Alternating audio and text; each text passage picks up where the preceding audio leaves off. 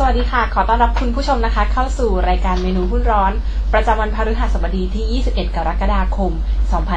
2554ค่ะมากันในหน้าหนังสือพิมพ์ทันหุ้นวันนี้ค่ะคอลัมน์เด็กแนวเล่าหุ้นนะคะหุ้นตัวแรกที่เด็กแนวแนะนำค่ะได้แก่หุ้น TFI นะคะซึ่งหลังจากที่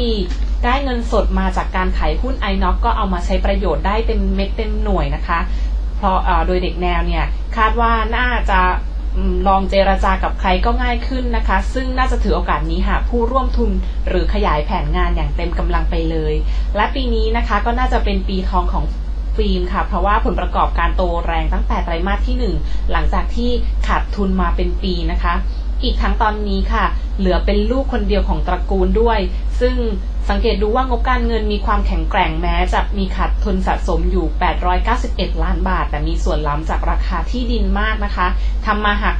มาหักลบกันได้สบายค่ะสิ่งที่ฟิล์มขาดไปอย่างหนึ่งก็คือการออกวอร์เรนต์นะคะโดยเด็กแนวว่าโปรดพิจารณาไว้ในใจซึ่งควรถือโอกาสนี้แจกให้แก่นักลงทุนอย่างที่บอกว่าเป็นปีทองของบริษัทน่าจะทำกำไรขออภัยค่ะซึ่งปีทองของบริษัทนะคะน่าจะรีบทำอะไรสักอย่างส่วนสัญญาณกราฟก็ดูดีขึ้นเป็นลำดับค่ะแนวต้านรอบนี้นะคะก็มองไว้ที่2.70 บาทค่ะมากันที่หุ้นตัวต่อไปนะคะที่เด็กแนวแนะนำค่ะได้แก่หุ้น iFEX นะคะโดยจู่ๆราคาเนี่ยก็กระชากแรงขึ้นมานะคะแสดงว่าต้องมีอะไรดีสักอย่างนะคะพอย้อนกลับไปดูราคาสักเดือนหนึ่งก็เห็นว่ามีการสร้างฐานอยู่แล้วค่ะระดับบริเวณ1.70 สตางค์มานานนะคะในว่าประคองไม่ให้ลงหรือว่าแอบเก็บของแถวนั้นจนแห้งแล้วทำให้ดันขึ้นมาได้ง่ายก็เป็นไปได้หลายอย่างค่ะโดยส่วนประเด็นก็จัดว่าน่าสนใจนะคะเพราะเป็นบริษัทผู้นำเข้าเครื่องถ่ายเอกสารราคาแพงเป็นหลักจึงรับเนื้อ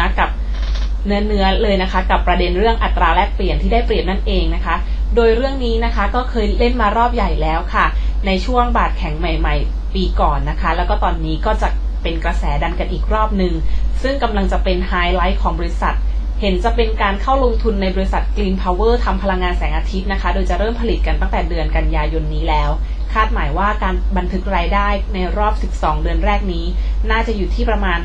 174ล้านบาทนะคะโดยรายได้จะเข้าในปี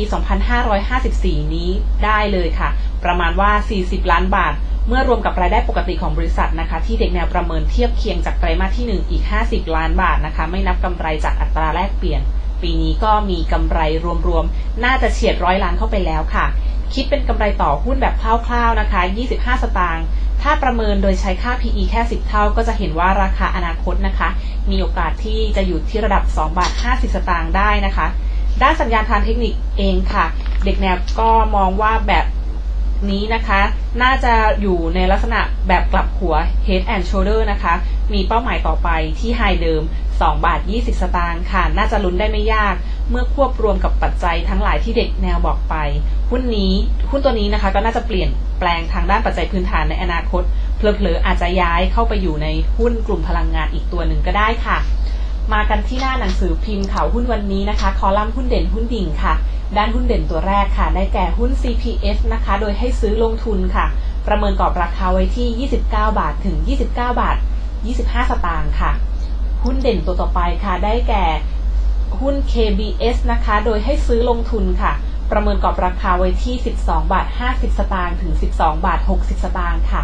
และหุ้นเด่นตัวสุดท้ายนะคะได้แก่ UIC ค่ะทยอยซื้อลงทุนค่ะประเมินกรอบราคาไว้ที่4 บาท86 สตางค์ถึง4 บาท88 สตางค์ค่ะ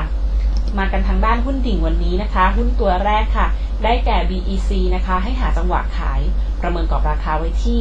37 บาท50 สตางค์ถึง37 บาท75 สตางค์ค่ะหุ้นตัวต่อไปนะคะได้แก่สุภาลัยค่ะให้หาจังหวะขายเช่นกันนะคะประเมินกรอบราคาไว้ที่12 บาท30 สตางค์ถึง12 บาท40 สตางค์ค่ะ